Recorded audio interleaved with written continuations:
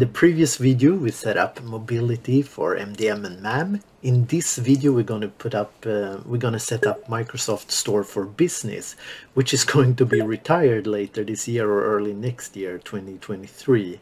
But it's what's needed right now, so we'll see how valid this video be in the future.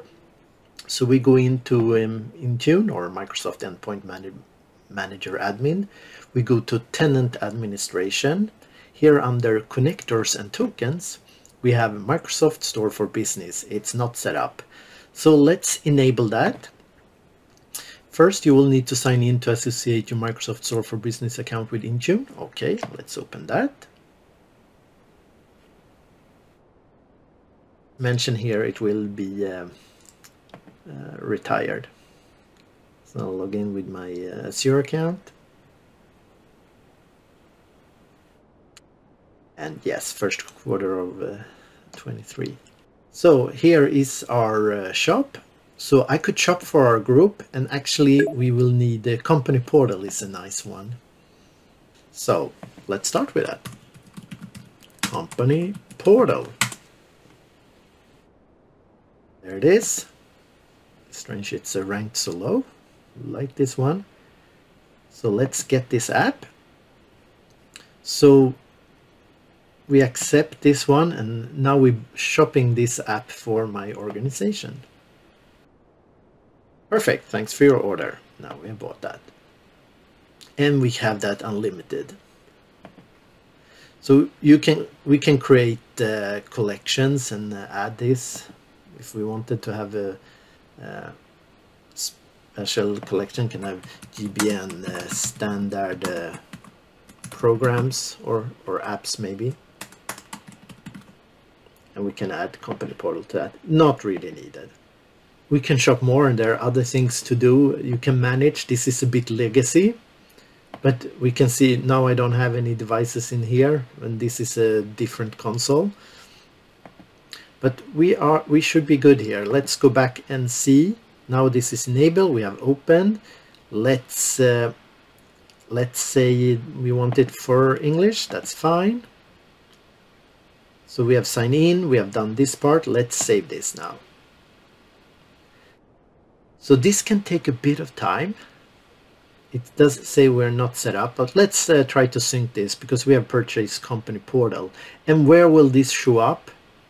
Let me open a new tab for apps. Need to sign in. I'll skip the 14 days. I think in next video we're going to set that up.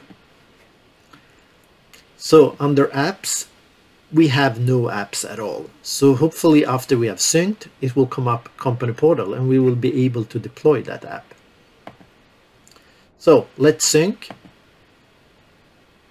Sync will take some time, and it actually says not set up even though it should be set up. So it's probably going to take some time.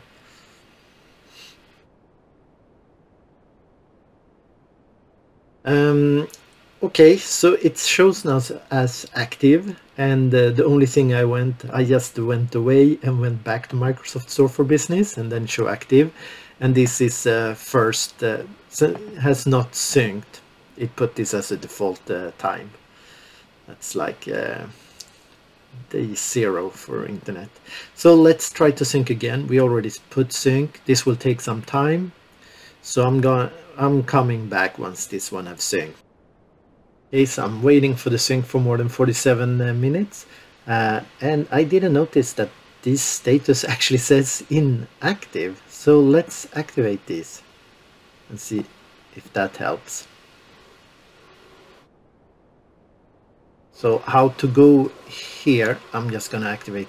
So now they are both active, and I added myself to the groups that we created in the earlier video. So how to go there? If we are in Business Store, we go to Manage, then we go Settings, then we go Distribute, and down here verify that they show active. So let's see if that gives us some more luck. I'll do another sync just to be sure. Take some time. I'll trust on that.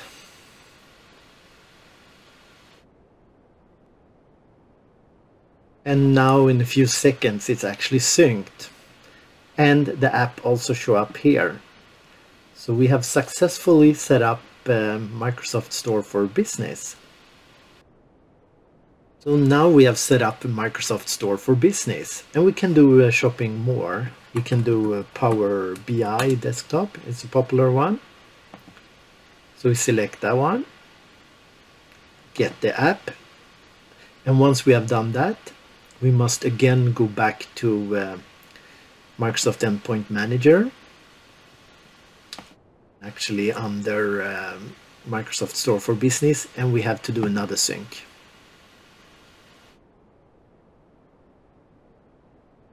See if it goes a bit faster this time. If Power, oh, now it went a lot faster. So now we have Power BI. That's for another video, but here we could easily deploy this app by going properties and then assign it to all users or all devices. Okay, so in this video we have set up Microsoft Store for Business. See you in the next video.